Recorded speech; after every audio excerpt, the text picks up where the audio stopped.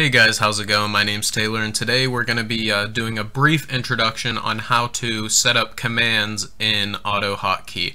So pretty much what we're going to be doing today is setting up a macro key to automatically enter a command for us, so that way we don't have to type it so many times. This is set up for a game that I play that you have to type this quite a few times before you finally get to what you want. So let's just jump right into it. I'm assuming that you already have this program downloaded. If you don't, check out the description and you can download it for yourself and figure out how to do it. It has a really nice installer, so it's not really difficult to install, but I'm not going to go through that step.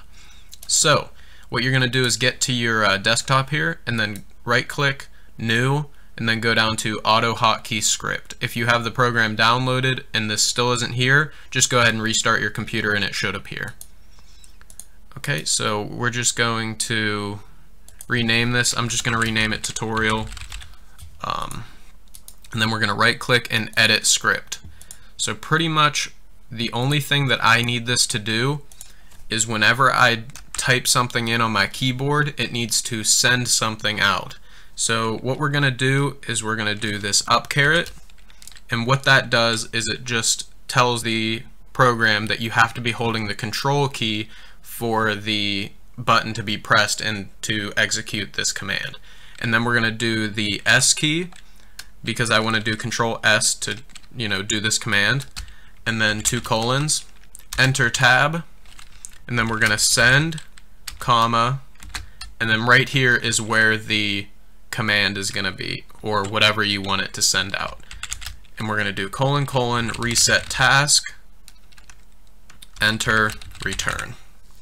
So pretty much what this is going to do is every single time I do Control S, it's going to type out reset task. And what I want it to do is do reset task and then enter. And it's not as easy as just adding another line in here. What you're going to have to do is do bracket, enter, close bracket. Still easy, but some people might have issues with that. So we're going to do file save. I'm going to go ahead and run. And then just to test it out, Control S. Types it out and presses enter for me. If you guys have any questions, feel free to leave them in the comments below or send me a message somehow, and I will try to get to you as soon as possible, and I will see you guys in the next video. Thank you guys for watching.